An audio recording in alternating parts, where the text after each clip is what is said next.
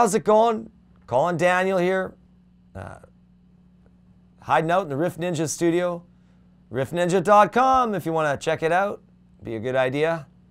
Otherwise you wouldn't be here on YouTube, would you? If you knew what you were doing, huh? All right, so you want to steal a few riffs from me. Well, I don't know. I don't know if I want to let you steal any riffs. But here's one that you can create some riffs with. This is what I call the main 3 primary harmonies. 1, 4, and 5 in the octave. It's a box. It creates a box wherever you go.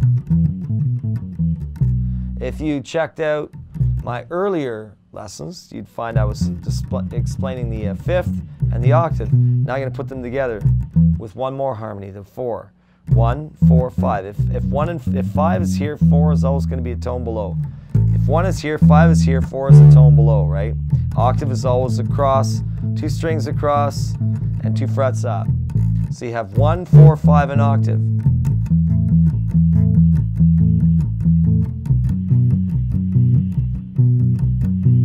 Isn't that nice? 1, 5 octave, 1, 5 octave.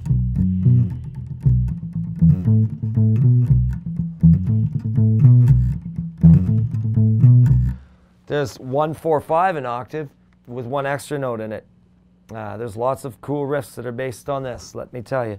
But if you were lost to do something and you knew how to follow the roots of the chords, this 1, 4, 5 octave thing works really good. Because they're neutral notes, it doesn't matter whether it's a major chord or minor chord. These are still guaranteed 100% win-win bet as far as sounding good, as long as you emphasize the root.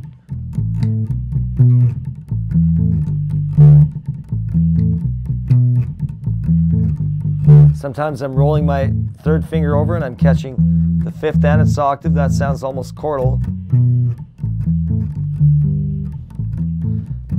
It really fills out the bass line nice.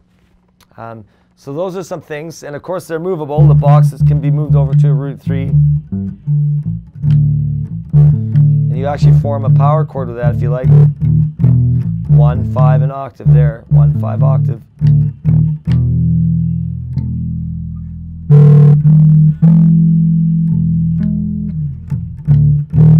1, 5 octave, 1, 5 octave, right? Okay, that should keep the old mind going for a while. All right, kiddies, stay out of trouble. We'll see you soon.